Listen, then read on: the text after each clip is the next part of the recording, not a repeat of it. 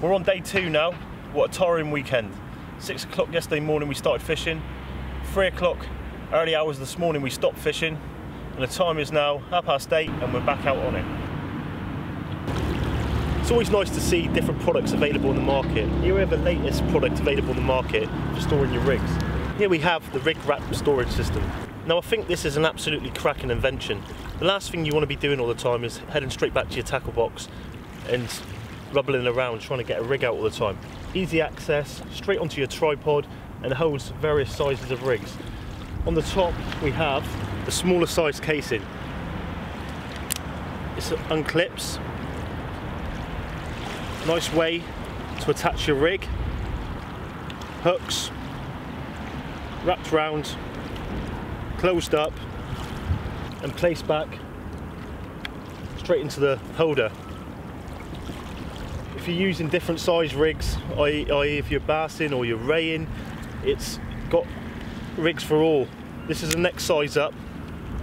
Exactly the same again, just a larger size.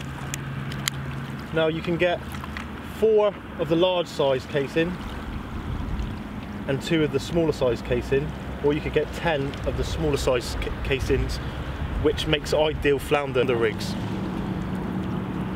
At the end of the session, these will give you the added bonus of not having to untangle your rigs, as long as obviously you take your bait off the hooks as normal, take home, dip in the sink, clean straight off all your rig, leave to dry, hose all around the casing itself to obviously to drain off, and straight back, ready in your tackle box for the next session. Now these can be connected to your tackle box, or they can be connected to your tripod. If you're on a boat, they actually have fittings where they can be connected onto the side of the boat. And at the end of the day, it's a cracking invention for us anglers. Now you can find out more information and prices on the rig wrap storage system on the Sea Dog Tackle website, which will be linked on the end of the episode. Got a simple rig on here, little watch weight, trace come off the bottom, a few attractors, peeler crab bait, size 6 hook, exactly the same on the top, a little bit larger bait on the top. I've scaled down now just to try and pull a fish out. As long as I can get a flounder, I'm happy. I'm not going to go and try and put a big bait out with a size 2 hook, trying to put in a specimen now this late in the competition with only an hour or so to go. So let's see if we can get something on this then.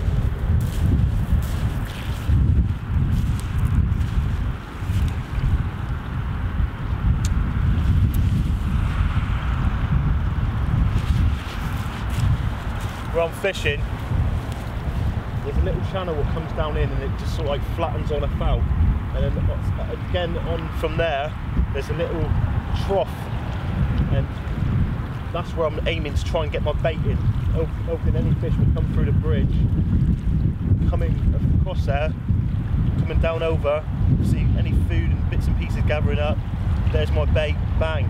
But so we'll find out. Got a few bites coming on now, seeing a bit more aggressive. Trick is obviously not to hit into the bite too quick. Let the flounder suck the bait back and take the hook. Last thing you want to be doing as soon as the rod goes bang is hitting into it and pulling the hook straight out of his mouth.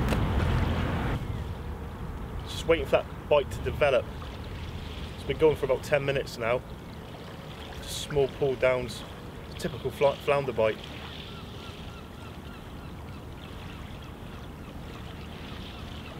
I've had it sometimes you don't even know the flounder's on. It's just sat there with the bait. Obviously baiting up with different things, like look at your rod, a couple of taps where you're not looking, and it's just sitting there. Bring him in, flounder on. Other times I've had it where it's just complete hit, bend over, flounder takes off. Most of the time that's where you're in the channel and the tide's flowing down through. Flounder picks up the bait, gets lipped hook, and then just takes off down channel. But fingers crossed I can have a fish out. Let's find out.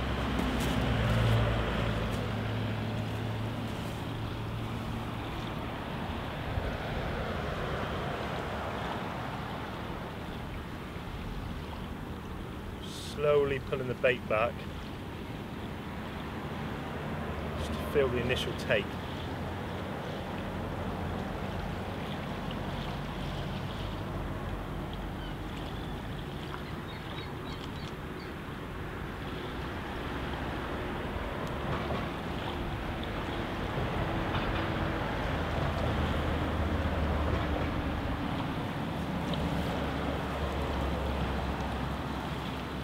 There we go. Yeah, definitely something on here.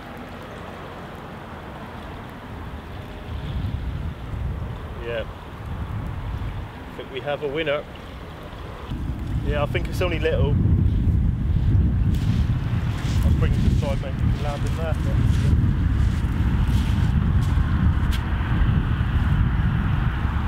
Here he comes.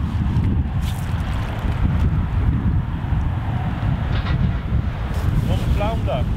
All weekend in search of a flounder. Managed to pull one out. Not the biggest of fish, but look at him go, look. Lovely little fish. Not the specimen we were after. I don't think it's going to make the weight, but at the end of the day, we've had the target species. As you can see, a lovely murky colour. Little small mouth on him. A few little tractors. It's obviously tempted him to take the crab bait. I'll get him weighed now, but at least we've had one. Right, for weighing the fish, set of scales of the Berkeley scales here, cracking scales, carrier bag, get the fish in,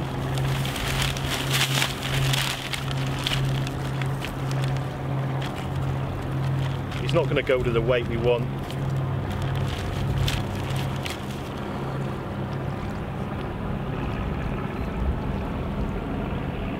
14.5 ounces. Small fish, but to be honest, it's nice to see a flounder. What I'll do now is get him returned back to get bigger and fight another day.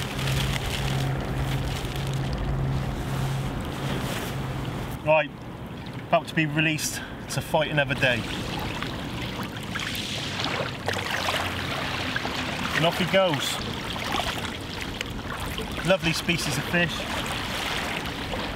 Over the December and January, February period, as the temperatures drop to low, this is the time to start targeting the specimen sized fish, and the team is one of the best by far, along with Kingsbridge, targeting these specimen fish. North Devon estuaries, Cornwall estuaries, all hold the large specimen sized fish. Putting the time and the effort in, you'll get that fish you're after. Right, Carl, coming to the time we've got to head down to Seaview now, mate. Yeah. Interesting 48 hours. Yeah, has been, mate. Yeah. Chucked everything at it, variety of different rigs, ledgers with pop-ups. Everything really. Yeah. Managed to get one out, but not the size we were after. There's a lot gone into this weekend with preparation with rigs, baits, obviously plans and different things. It's not just something where you can just get together on a Saturday morning and go and buy your ticket. It obviously takes time to make sure everything's ready, so you're constantly fishing all the time. But we've given it all this weekend, haven't we? And we've had fish, but just not all the fish we were after. We're going to have to go down to Seaview now for the weigh-in and see the winner and the prizes.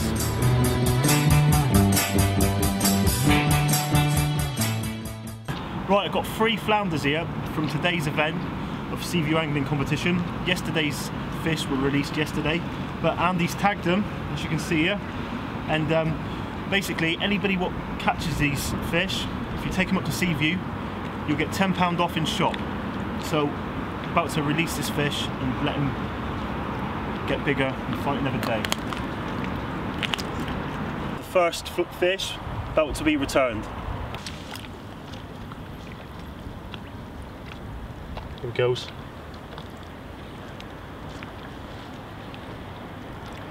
There he goes, kicking.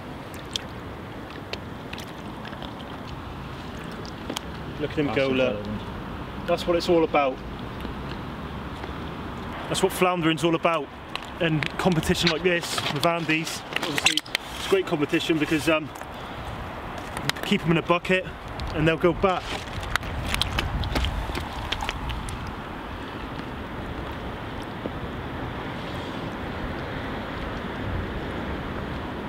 There he goes.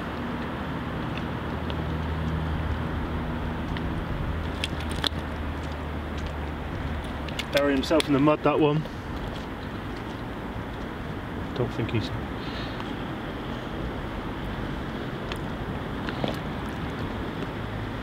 There he goes. Great to see. Just making sure they're going back. There he goes. Seaview Angling will be doing this competition every year now. So fingers crossed we can see a few more of you guys on the competition next year. But now we go over to a midweek session I had on the flounder. Well, it's Tuesday the 2nd of December today. Bit of a chilly morning. Got down here bright and early for low tide. It's now 8 o'clock in the morning. It's just approaching low tide, and I've got 2 crab baits out for the last half an hour, and there's been a sign of the old flounder attacking the bait. I've gone for a different approach today. I'm speaking to a guy in Seaview Angling, the actual winner's dad actually of the competition, and he was saying that he's always had better success with the flounder by keeping things basic, just a simple running lead.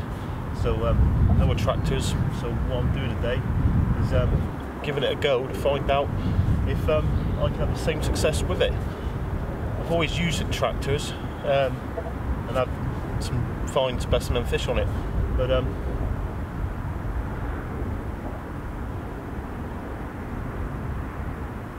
well, it's definitely developing.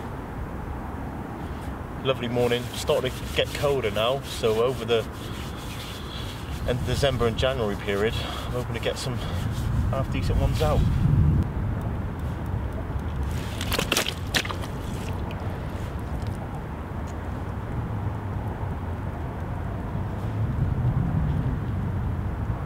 Oh, it's definitely developing. Absolutely knackered I am. Not a lot of sleep over the last few days, but been great fun. See if we can pull one out now. Getting constant bites on this rod. What I'm going to do is tighten up a little bit.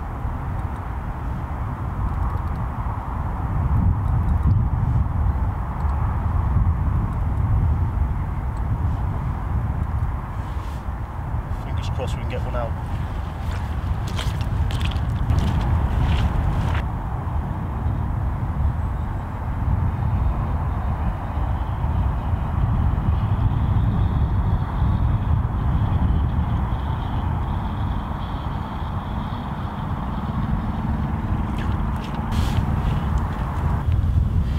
Here we go. As you can just see, it's a size 2.0 work, but you're still getting the small flounder. Just taking on the rag bait, which you just saw, and lovely little fish. We're getting back to fight another day.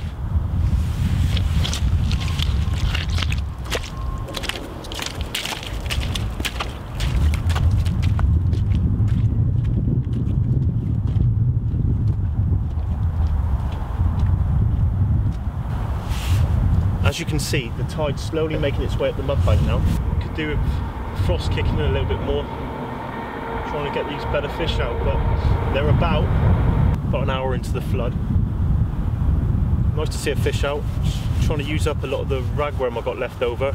Normally I would come down here with a peeler crab, I wouldn't touch a rag, obviously because you're just plagued with crabs half the time, but to be honest I haven't been plagued that much with the crabs so far. Every time the worms come back it seems to be unnibbled like, but yeah, I'm hoping now will be the sort of time we're going to be picking up a few flounder. Lovely day for it. Fingers crossed we can get a good one. My target is now a specimen for the camera.